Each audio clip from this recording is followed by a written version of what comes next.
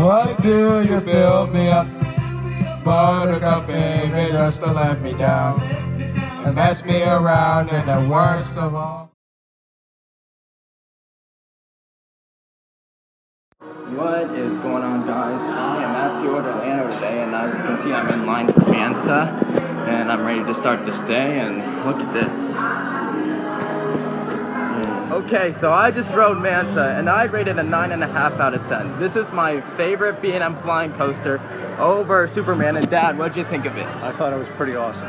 Oh, yeah. Okay, so I just rode Mako 2 times, one with my dad and one by myself, and one in the front row and back row. And I'd rate both rides a 9.5 out of 10. I would say Mako is a backseat ride for sure, because, like, when you get pulled over in the back, you, like, get floater airtime on the first drop. I felt a little bit on the first on the drop in the front row, but not as prominent as in the back. And this is overall my favorite freaking B&M hyper coaster, and yeah.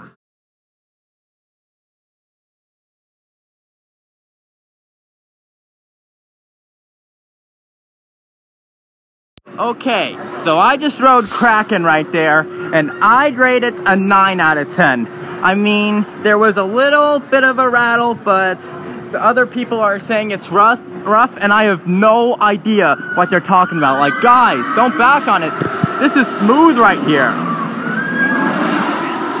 So yeah, I think it's in the top tier floorless coasters, and my favorite personal part was when you come out of that element right there, and then you go in the tunnel, and yeah, that's just a cool tunnel. And okay, guys, so I just rode Journey to Atlantis right there with my family, and I'd rate it a 9 out of 10. It was a really good water ride, probably the best water ride I've ever been on, and my parents are waiting to get in, and they thought it was good. And so, guys, what'd you think of it? Awesome, loved it. Very good. Oh yeah, what'd you rate it? 10. For sure. Oh yeah. Okay, so I just rode Icebreaker, and I'd rate it a 9 out of 10.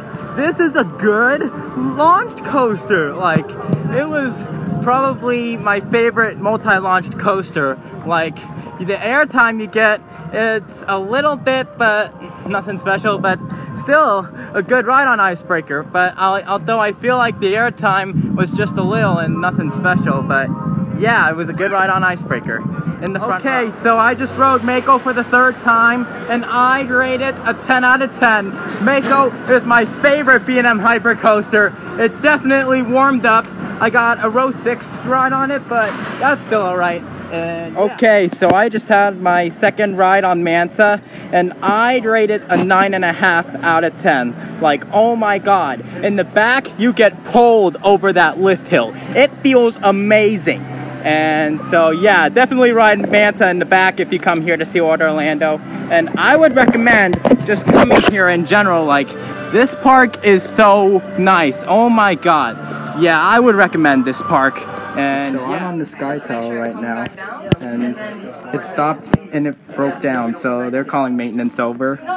Okay, so I rode the Sky Tower, or at least attempted to, and I have no way to rate this, because as soon as we were spinning below the ground, it broke down. Like, oh my god, I just wanted that view of SeaWorld, but it's alright. I'm about to make it up with a re-ride on Mako, as you see. Okay, yeah. So I just got a 4th row ride on Mako, and I'd rate it a 9 out of 10. Mako is my absolute favorite B&M hypercoaster, and it totally made up for the Sky Tower disappointment, and yeah. Okay, so I just rode Mako once again for the 5th time, and I rate it a 10 out of 10.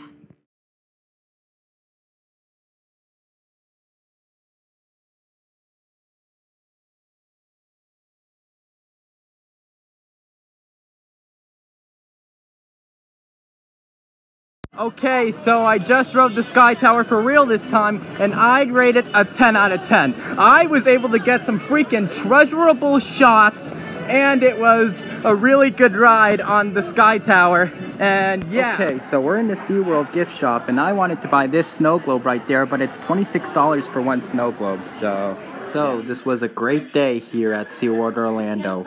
My favorite coaster there is Mako. Like, oh my god, I rode it like I think 5 total times today. Yeah, I did.